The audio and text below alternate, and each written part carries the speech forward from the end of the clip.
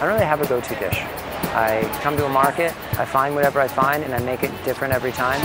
Hey, how are you? I'm gonna get some of these guys. I had no intention coming in using Japanese eggplant, but what I saw was so beautiful it made me want to cook with it. So today I'm gonna make a chilled eggplant soup. We do it at the restaurant, it's really interesting, but it can also be done at home. There's also a salad component of whatever else we find here, and so we'll see what we get.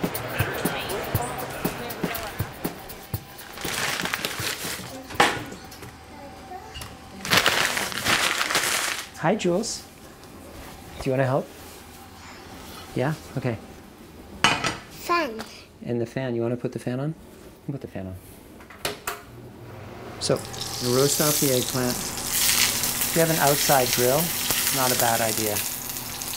Okay, change of plans. We're going to smoke us out of house and home.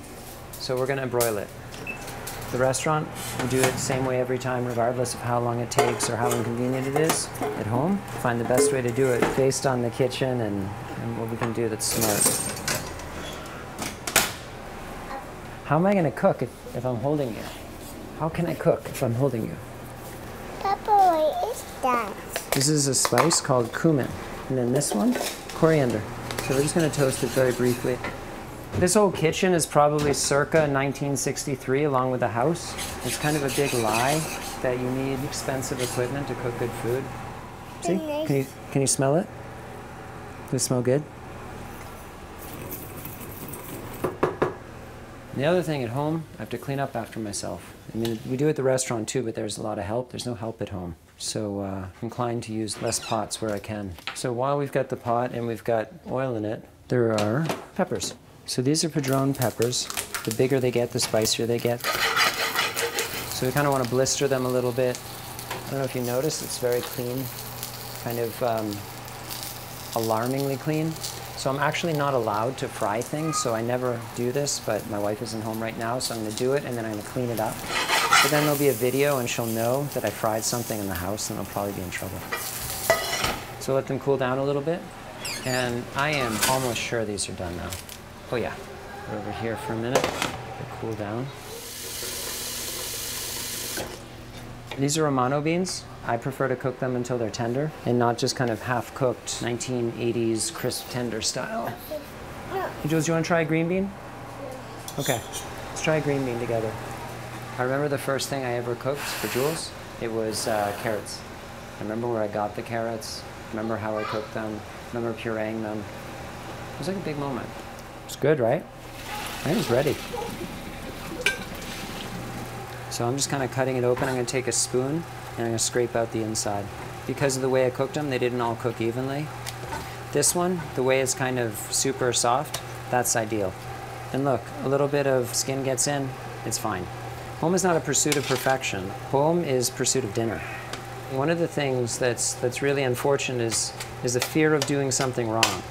Because you have to do things wrong. It's like how you learn, and if you get good ingredients and you're trying your best, in the end it's going to be fine. All right, so let's put the rest of it in. Vegetable stock, salt, cumin and coriander. Jules likes chilies okay, but doesn't have a big spicy palate, so we're not going to go crazy on the chilies. And we're going to cook it until it's soft. Next step is salad. There's no real rules about it, but just a bunch of different things that have different textures and flavors. Everything's getting cut a little bit small so that one bite has a lot of things in it. Purslane, it's a succulent, so it's kind of crunchy and juicy, a little bit sour. And the other thing we're going to put in is a little bit of preserved lemon. Good enough. You want it like falling apart baby food. And we'll put it in the ice bath. You want to stir it around so it cools as quickly as possible. It smells great though, right? So let's get flowers. All right, Jules, what do we want to put in our salad? Do you want some mint? How about these flowers over here? Yeah. Okay, and I put this one in. Papa, what's it doing? I'm plugging in the blender. Our chilled eggplant. Carefully measure in some olive oil, vinegar, and a lot more lemon, like maybe 5 parts lemon to 1 part vinegar at least.